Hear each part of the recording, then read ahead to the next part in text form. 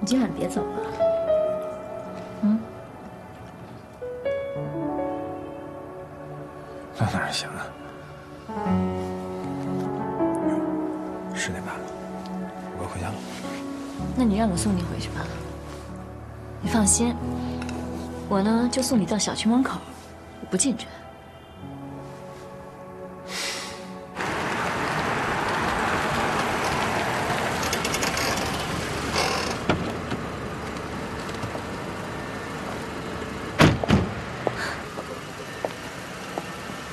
你家房子很漂亮啊，要不然你先回去吧。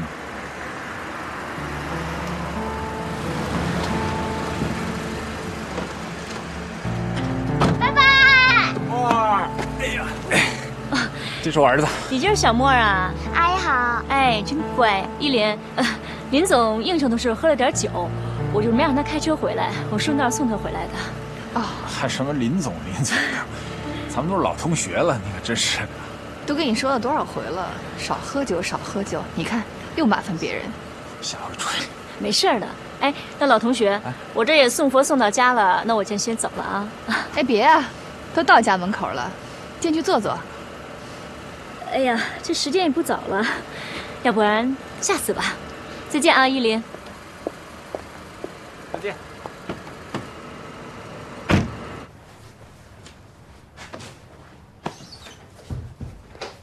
小莫已经睡着了。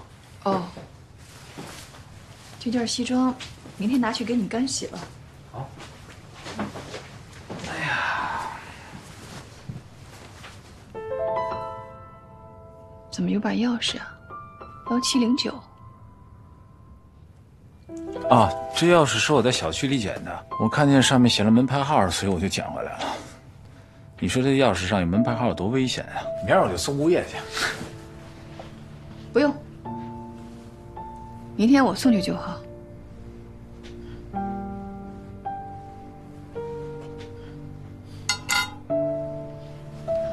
老公，我想跟你商量件事儿。你说，能不能让一凡去你们公司法律部上班啊？这事儿可能不太好办呢。 这个我知道，可是你看现在，雨明也有了自己的新公司，一凡工作又这样，以后他们两个之间差距肯定会越来越大，这对我妹妹不好。我爸爸呢，也跟我提这事儿了。我妹妹的事儿，咱们还是能帮就帮吧，你说呢？你说的我都明白，关键问题是，现在法律部他不缺人呢。 要不然，我明天给老夏打个电话。当初他跟严琦的事儿，还是我给介绍成的，这个面子他总应该给我吧？不用不用，这事儿回头还是我去问吧。啊，那这样最好。你现在酒量可以啊，既没酒劲儿，也没酒味儿。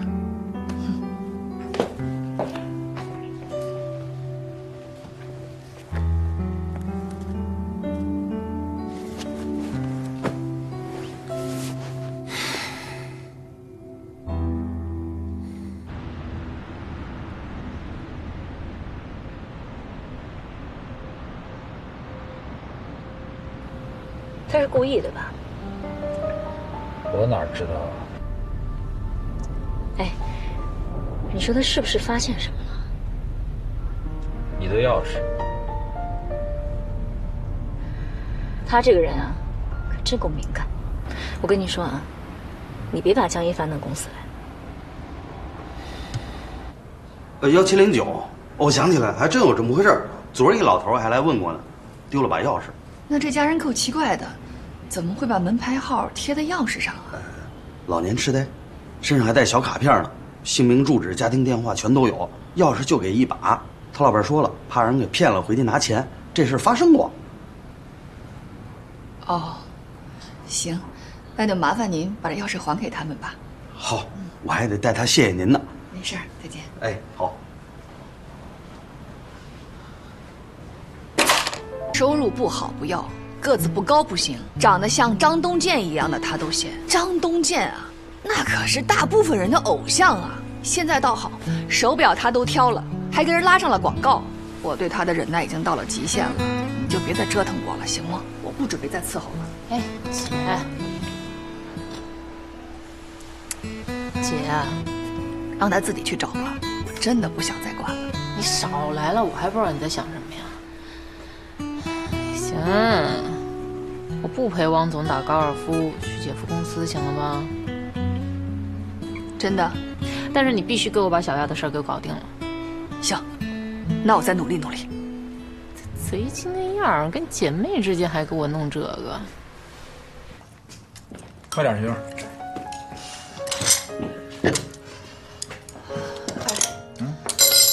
一凡工作的事儿有消息了吗？爸今天又来电话催了。我已经给那边打招呼了，可是他们一直没给我回话。我想8成可能是插不进去吧。你呀，就是脸皮薄。我今天已经给延琪打电话了，让他好好跟老夏说说。啊，爸，你就帮帮妈妈和外公吧。小姨的工作都快成他们的心病了。听到了吗？你儿子发话了。延琪都出马了，老夏还能不答应吗？这样吧，明天我去公司，我再催一催，成也成，不成也必须得成。这样行了吗，老婆？爸爸太棒了。老公，有点紧张啊。干嘛呀？怕给你姐夫丢人呀？怕呀。怕那就别去了。其实我觉得汪总人挺好的，人不错。你想想上次妈去闹过了，我就这么走了，没跟他说一声，再回去人家也没说什么。嗨，没事儿，哪天我跟他喝顿酒就过去了。你呢，安心面试，啊。我这回来吧，主要也是为了满足我姐的一心愿。明儿，哎，姐夫来了。姐夫，姐夫，他紧张。有我在呢，有什么好紧张的？是。明儿，上回你们开业也没有时间去，不过东西呢早就给你准备好了。这什么呀？这是？看看。哎呦，几件手套啊，这个。你俩现在关系有点密切了吧？啊，我差点忘了。别紧张，老婆。哎呀，知道了。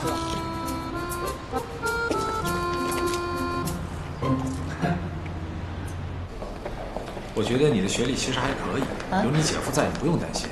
你的简历他们也看过，临海出来的律师，他们是认可的。你别紧张啊！我不紧张。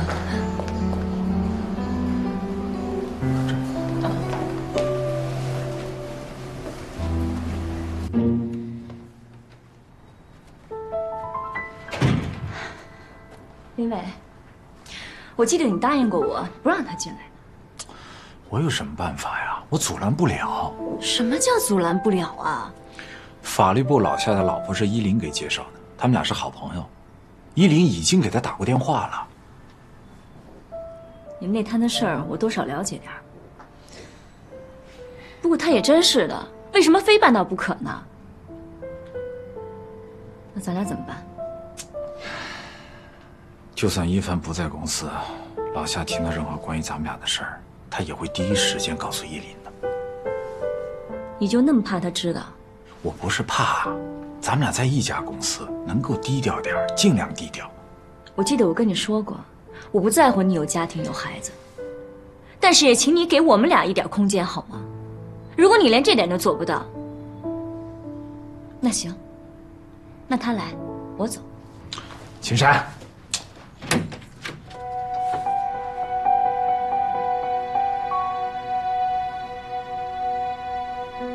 哟，你这么快就面试完了？只是走个过程而已。哦，那行，你们聊吧。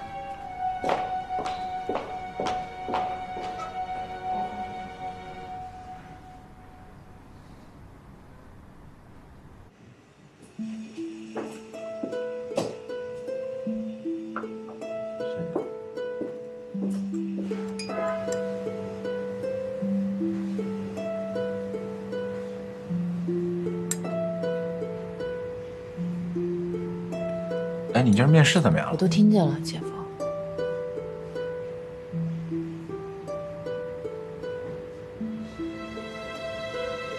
本来我就没打算来你们公司。姐夫，你跟我姐也是10几年的感情了，这么多年她对你从来没有过二心。我是看着她从一个心高气傲的职业女性变成家庭主妇的。她现在所有的自信完全来自于你跟小莫。有时候我都不知道，她这样到底算是迷失了自我，还是算找到了自己。但是有一点我可以肯定，如果你要让她失望的话，她的自信就被抽走了，她就垮了。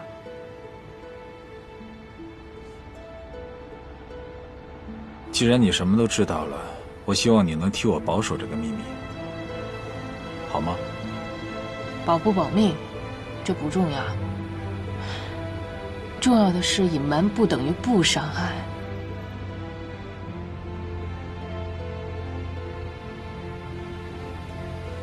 其实我姐早就已经有一些察觉了，她没说而已。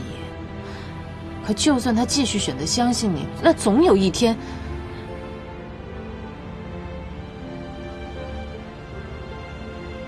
姐夫，你应该知道什么叫做真正的不伤害吧？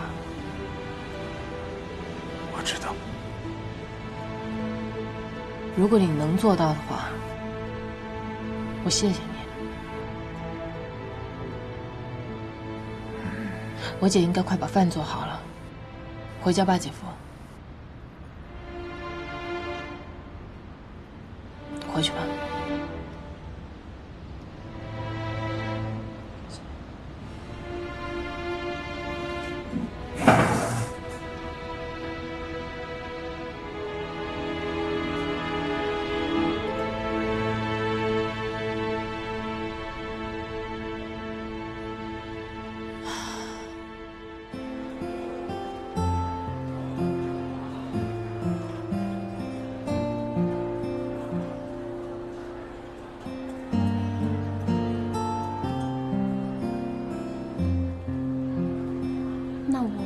告诉你个小道消息，本来我们大家都说好了，先不告诉你的，给你个惊喜。看你今天心情不好，就说出来让你乐呵乐呵。咱们的那个周林海主任要走了，新来的那个合伙人叫做马腾。听不明白什么意思啊？我的意思是说，你马上就可以回我们事务所来了。这几天河马皇天天的跟在那个马腾后边转悠，就提你这事儿呢。哎呀，你笑一个嘛！笑不出来。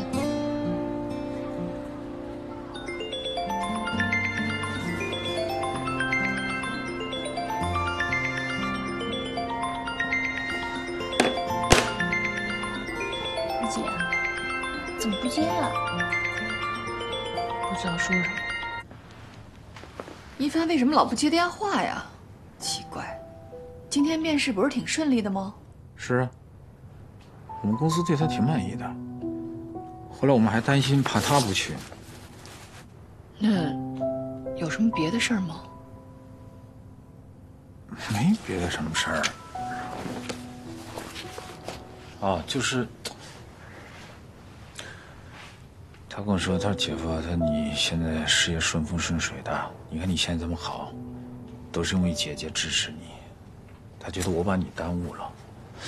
后来我反省了一下自己，我觉得他说的是对的。这么多年，的确你的付出比我的付出多太多了。这个家没有你，根本就不叫家。所以呢，从今以后你只要说话，你让我干什么我都干，做牛做马，什么事我都愿意做。真的，好吧，你按摩按摩啊。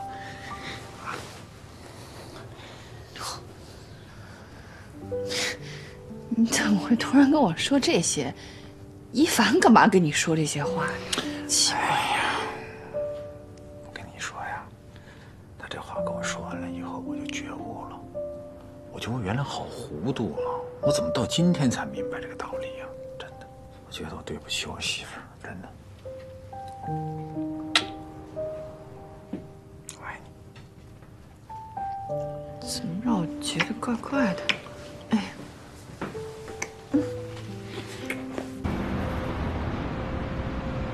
依林姐，我跟你说啊，这个特别好啊！我也没想到啊，他今天陪我玩了一天了。我说玩什么他就玩什么。对呀，他一点大老板的架子都没有。哎，这个极品高富帅就归我了啊！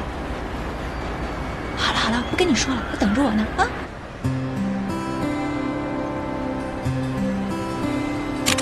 好，好，可以吗？可以。怎么样，玩的高兴吗？特别高兴。高兴就好，小丫。我说句实话，你别生气。这个我对85后啊，确实没感觉，我也不想骗你。